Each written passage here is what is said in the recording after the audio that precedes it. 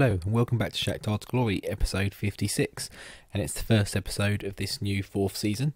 Obviously last season we went out at the, I think it was semi-final stage, Atletico Madrid. Went out with a bit of a whimper, really. Thought it'd be a bit closer. I think we gave them a good account in one of the legs, but it wasn't enough and wasn't to be. So we're here again. We are going to jump in with the Charity Shield, Community Shield, whatever you want to call it. I was going to skip this and go straight to the Champions League games and the draw, but I thought, you know what, we'll do this, and I'll, depending on the timing of it, I may chuck the draw in the end. If not, I'll do a league game around it or something around it. So today we've got Dynamo Kiev in that. I think we touched upon it on the last episode or one of the last couple. They did sack their manager and they brought in Pellegrini. We did give him a bit of a welcome to the league with I think it was a 4-0 or a 5-1, something like that. Quite a heavy loss for him, but he would have had a chance to regroup, do some transfers of his own, get his own stamp on the team, I imagine. We'll take a look at that in a bit. But obviously we've done some changes as well. I mentioned it in one of the episodes. I do want to have a bit of a strengthening period. We'll see who can come into the team. I'm not completely done yet. Possible transfers or just possibly who we've brought up from the other teams. I brought up a lot of players. I think it was the last episode, which was a bit of a review episode. We brought up quite a few. We said we'd have a look at them. We've done a bit of that. We've done a bit of pre-season. As that went gradually, we got a few loan deals in, and we sent some of those guys out on loan again, just sort of to oversee their progress and see if they're really ready to make the jump into the first team. So what we'll do, we'll have a quick jump into transfers. There's only been a couple, so I will just jump straight into it so you can see them, because it's not much of a surprise. Well, one of them certainly isn't much of a surprise, but there's not a huge amount of business happened. So the ins, I think a couple of these are actually previous ones that have just sort of gone through, so we'll go through those. Jairo Vente, Portuguese, a Colombian guy, midfield centre. He's down in our under 21s at the moment, 18 years old. He's got a look about him. Yeah, he looks a bit of a prospect. If we can get him boosted up in a few of the areas and a few of the positions, there's a few there I do want to look at. I am looking at a bit of a mix up in the tactics as well.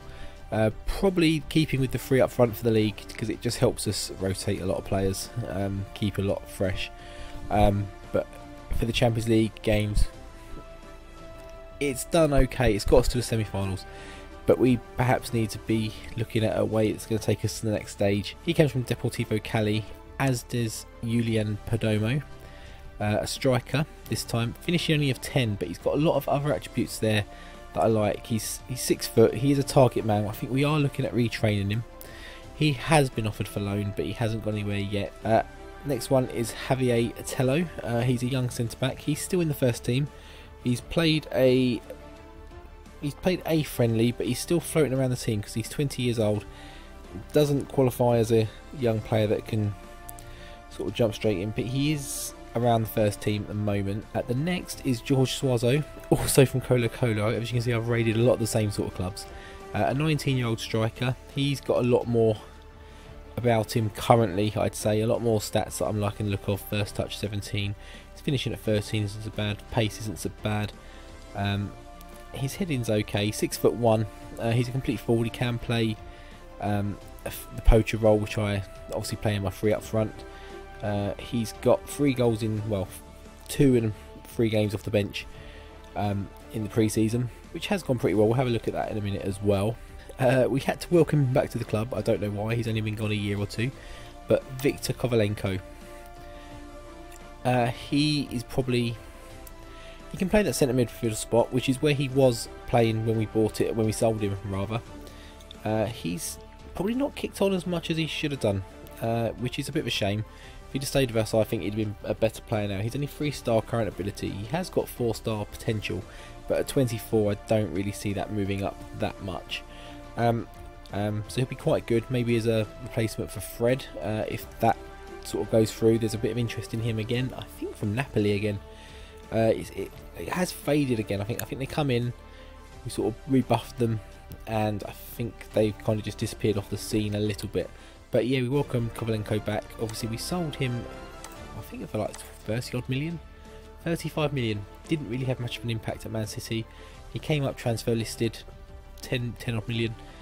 Why not? He's a homegrown player, especially if we do sell one of those defenders who I mentioned. I think one of them at least is a Shakhtar trained player, so we needed a bit more of that in there.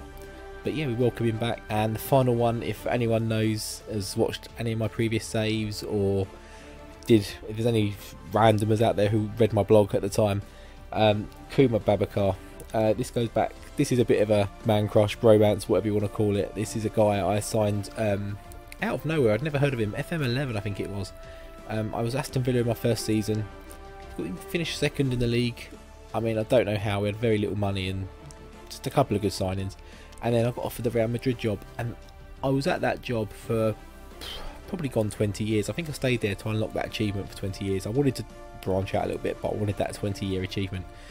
And we did, and he was there for a bulk of it, and he just broke record after record. He was in like 30 plus, 40 plus goals every season. Like, he was outscoring Ronaldo in the early years. I think we had Di Maria there. That some of those Real Madrid players I had, that team, that's probably the best team I've probably ever had. And it wasn't just one team. It improved and changed and evolved over 20 years. I mean, as you can imagine, a lot of regens come in, a lot of older players sort of switched around, and it was just a remarkable sort of season. I did move on to Bayern Munich, Atletico Madrid, and I think it finished at Arsenal. I've still got the save somewhere, so I may boot it up one day and just go back and have a look at it, and I'll show you Babacar perhaps. But he was absolutely phenomenal. I have signed him on this game on an offline save I play. He isn't quite as good as he was on that game. He's obviously a bit older now, but 27 years old. I just like him. I had the opportunity to bring him in. I tried bringing him in last year. He was transfer listed, but he didn't want to move to Shakhtar, didn't want to move to Ukraine. We went to a few games, we praised him. Every time we took praise with the press, we had players praising him, all this, that and the other. And eventually this year, transfer came up. Someone else went for him. I think it was Inter Milan. And doesn't show because they're not interested anymore. And we got there first. We got there to the punch. He's had a bit of an indifferent couple of years. He left Fiorentina for 12 million to go to Napoli. Didn't really have much of a good time there. He did okay in that Fiorentina season, 14 in 37. Not the best average rating. Ironically, had better average ratings at Napoli, but just didn't score the goals. But I think if we give him a platform to perform, and certainly in the league, I certainly think we'll be able to get something out of him, and certainly get the double digits, I'd say, in goal. I'll come on to the outs now. A lot of loans, a few frees as well, a few contract expiries, that sort of thing. Ischenko also finally retired, which is another reason we've got a few of the centre backs still hanging around. Not too sure where we're going with that yet. We've got Lazarev that's gone out on loan to Zerka, the young goalkeeper. He's coming on quite nicely, so we'll see how he gets on. The right back, Yao, the Ivorian, who seems to be getting paler and paler every time I click on him. His stats haven't really gone as I would hope. He had a decent season last year, but hasn't really kicked on. Got a lot of players from ASEC. I need to go and have a look at them again actually soon. That reminds me. Adel Mejri? He's coming on quite nicely. 20 years old now. We've loaned him out to Alexandria. If we can get a bit of game time out of him, he's already got 3 caps for Tunisia. He's a player I'm quite excited about. His stats and stars don't necessarily do him justice, but I think he's a good player. A few other loans who stands out. Stephen Gray, that young goalkeeper we found just randomly floating around on a free. He's gone out to get some football. He does need a bit of a stat boost in a lot of positions, but he can. I'm confident he can do something there. Kolod, the young Shakhtar prospect, whatever you want to call it, academy graduate. He's gone to, is it Zerka again? Zerka again. He was there last year. He got 11 goals in 25 games, so not too bad. So if we can get an improvement on that this season, we can look at phasing him into the team next season. Sego is one I was certainly looking at keeping around the first team, but as soon as Babacar come in, like this guy was going to replace, Sego was going to replace the guy I sold, who we're coming to and you've probably seen already. But once we managed to get Babacar, he was the obvious one, so we'll give him another season on loan somewhere and see how he gets. Konopyanka, you've probably seen that I'm just not interested in this guy anymore. He's 30 years old now. He just was never delivering for us. He'll probably go on to Celtic now, and we'll probably get him in the groups, and he'll just destroy us. He'll have an amazing season probably, but we just could never get the best out of him. We made a big loss on this guy. We paid 20 million for him 2 years ago, or like a year and a half ago, something like that. Celtic coming for 5.5, non-negotiable. No one else was interested. His big wage, he's on like nearly 100 grand a week. He had to go, so off he went. And the final one is Roman Yaremchuk. Now, a bid from Arsenal came out of nowhere, and it turns out it's because Giroud was retiring, or on the verge of retiring, so off he went. We negotiated, I think, a pretty good deal for him in the end. We paid 10.5, just under 10.5. He had a good season last season. That nearly threw me off playing him, but then I went back and thought, do you know what, that was in the league. Most of my players will have good seasons in the league and hit 18 goals in 20 games. In the Champions League, he probably wasn't quite up to it when we needed him. The year before, obviously, I think it was the year before, he pretty much led us to the quarters or the semis. He pretty much led us there himself. So we're going to go with, we've got a lot of players on international duty. They're still at the World Cup, I think, or certainly on holiday from the World Cup. A hell of a lot of our team are either injured, picked up a few injuries, or we've got international duty. Kovalenko's still there. And obviously you can see here a few loans, but we've got a lot of players in our first team squad and in and around the first team squad at the moment. We're going to get like a few of those out on loan and bring this down a little bit, because it's just a little bit crazy. We may keep them up there just to keep them in mind for next season and just sort of look at the progress next season. But we go with Shevchenko in goal, Rakitsky, Tello jumps into centre back, young Chilean guy. Is he the one we signed from Cola Cola? He is. Kvitsov, and we've got Leo and Butko, no change there. We've got Fred, we've got Hurtado in the box-to-box role. He is young Colombian. Was he one we looked at? No, he was on loan last season, 10 games, did okay. We've given him a bit of a go this game. It's the Community Shield. If we, it's not a huge deal for me. Not too worried. But we've got Rodrigo playing up front, Barakier and Marino. He's a new striker from Argentina. He's done pretty well in pre-season. He is offered on loan. Udinese have come in for him. Interesting. He actually went there last year. Okay, that's him. Didn't do great, so we may look at that. He's only 19. If we can get him over there for some goals, some games, that'd be awesome. On the bench, who's new? We've got Goran Matasan has stepped up. Young Croatian centre midfielder. He was on capacity last year. Did okay, but again, a few of these are still out on loan options. So we'll see how they get on. We've got Kouassi, who is starting to look quite good. He did not great at Lichevets last year. He did well at Stow the year before. He certainly started well at Stow before. Another one from ASEC. Capacity wants him again this season, so we'll see how that goes. We've got Yao da Silva. He's the young Portuguese right back who came through our academy, I think. He made a few games last year, did okay. Progressing quite nicely, but if we can get him again out on loan, we'll be looking at that. Tankovsky, still undecided. He doesn't look good enough, especially now we've got Kovalet. Then we've got Anas Farah, 20-year-old Norwegian, can play sort of right wing. Probably where we'll be more looking to utilise him. It was a position I identified as a weakness. We tried to get Malcolm. We got a bid accepted. We beat a few of the big teams to the punch in that match. In fact, actually, I think PSG was one of them and Barcelona was one of them. Beat them to the punch. They couldn't agree terms on price. We got to negotiate a wage with him, and he just didn't want to come. He eventually negotiated a deal and went to Barcelona, I think. We also tried to get Tyson back, but he's 32 and they are wanting 16 million for him, so no chance with that. I'm not paying 16 million for him. It's not even that much. Okay, and we are in. So they're going to play a 4-2-3-1, but we kick off here, going left to right in our orange kit, our famous orange kit, or gold kit. I am trying to acquire Dynamo Shakhtar Donetsk kit, actually. Very, very expensive, they seem. New or old. I just want to get one. When I do eventually go to a situation where I'm got the cam on, and I just want to have a few shirts sort of in the background. I've seen a Palace one I could potentially get. Obviously I did the Palace save at the start of this game. And yeah, there's a few others I want to get. There's one I've been trying to get since my honeymoon. I had the chance to get one there, but it didn't look legit, so I didn't bother. Now I can't get hold of anyone here, but I want to get the Maldives football shirt if I can get one. Watched a couple of games while I was out there. Really enjoyed it. They weren't very good, but we're still coming on here, and Hurtado, and he buries it. New guy, first goal in the derby, first goal in the league, first goal for the team. And yeah, not a bad way to introduce yourself against your most hated rivals. Have a look at that again. But yes, I want to get a few shirts, possibly just have in the background, maybe even wear. So I'll keep trying with that. It's not really a priority in the household at the moment either. We've got a few more priorities. And Barakke is injured. It looks like he's gone down with no one around him. So we're going to have to make a change. We'll do it probably after this corner. Or is it going to make us do it before? It looks like the physios have actually carried him off. I can see them walking across the top there. It's going to make me do it before. Okay.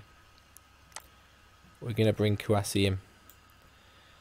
And I think he can go... Yeah, he can go in there. And we'll switch Rodrigo to the left. So Dynamo Kiev giving much better account of themselves in this game than they did obviously in that Pellegrini's... And they've scored. Escobar, what a strike that was. Like I was just saying, they're giving a much better account of themselves than they did in that... was it 4-1, 5-1, something like that game at the end of last season. But what a strike. I mean, we shouldn't be conceding there, but bang, first time. I mean, stat-wise, we should be running away with this game, really. Start from the back here. Rakitsky into Fred. Back to Rakitsky. Hits it long, but it's intercepted, but Fred picks it back up into Hurtado. Sprays it wide to Marino. Butko into Fred. Kouassi. Out to Leo. First time ball and Marino, and he's there and he buries it. Normality is restored. We are winning again. And I always fancy our team to not just score one goal, get a couple of goals. With Kouassi involved, I want to see him get amongst the goals in this game. Leo, first time ball, and great header at the back post. Marino. Okay, we're getting a notification here that Rodrigo's got a slight knock, so we are going to look to bring him off. I probably was looking to take Marino off. Sebastian Marino. Not laces out with that finish earlier, but who have we got that can come in? We can probably bring Farrett in, or maybe switch him out to a right winger. Play the two through the middle. We'll maybe drop Butko back a little bit. Bit of an asymmetric kind of shape taking place now. But that's fine. Hurtado up to Kouassi. Dan Marino. I'm going to call him Dan Marino now. That's just sticking. That's just going to happen. That's just a thing. Leo in and Marino. I'm about to say laces out again, but I think that was a header. I'll probably drop a few Ace Ventura clips into here. So Leo, not Ray Finkel, with the ball. And Marino is with his head. So all that is nonsense. It doesn't mean anything. But that's the end of the game. 3-1. Was it that game where the celebration should be? We've mentioned that before. Not showing it at the moment. So who got the goals? We had Marino with 2. Sebastian Marino. Are we going to change his name? Maybe. If he goes out on loan, we won't bother. But if he stays, we might do. And Hurtado had a really good game as well and got a goal. So yeah, not too much to see there. So I'm going to play through the playoff. The draw is on the 7th of August. Yes, it'll be the 27th of August is our draw. So we've got a long way to go. So we may well drop in a domestic game or two. I might do this one here because this is a newly promoted team. Ingolets Petrova. We'll go with that. We've got Kiev again coming up. 27th of August. That's in between these two games here. So we'll maybe do the Ingolets game as a live com. We'll jump back in for what I think will be the Ichevets game, and then we should be able to do the draw on the back of that. And then we are looking at September for the group stage starting. So yeah, I think that's a plan. So if you enjoyed this video, please drop a like. Enjoying the content as well, just in general, please sub the channel. To get more of the Shakhtar stuff. I've got a few more other different things in the fire. I'm planning possibly my next FM save. I'm not too sure it's going to be 100% yet. I did have an idea. I can't remember who it was off the top of my head now. It was just someone I was following on Twitter. did it, and it was they called it the Neil Warnock Challenge, obviously because he's just got promoted for the record time to the Premier League. I'd done an intro, and it was going to be instead of Shakhtar, I had it down as like the Mick McCarthy, Steve Bruce, and there was someone else challenge. I had a bit of a different name for it than that, but the intro featured those predominantly, and it was about every year basically just taking charge of a championship team, trying to get them promoted. Once you do that, resign, drop back down to championship, start again, and just repeat ad infinitum. Just keep going for the championship. There's not really an end in sight. It's just an end when you want to end it, really. But yeah, I wouldn't be starting it now because it's a long-term save, and I probably wouldn't have jumped onto it on FM19. I've got an idea for my long-term save on FM19 when it comes out, probably October, November time. So yeah, I'm planning possibly another save after this Shakhtar one, depending how long this takes. I mean, we're into the 4th season now. I think I mentioned it. I did a bit of a 5-year plan that we intend, hoping to win the Champions League within 5 years. I thought I'd be able to put enough of a print on the team and enough quality in there to win it in 5 years. But we'll see. We'll come back for the next episode, and we'll be the Ingolets Petrova game. I'll see you then. Take care.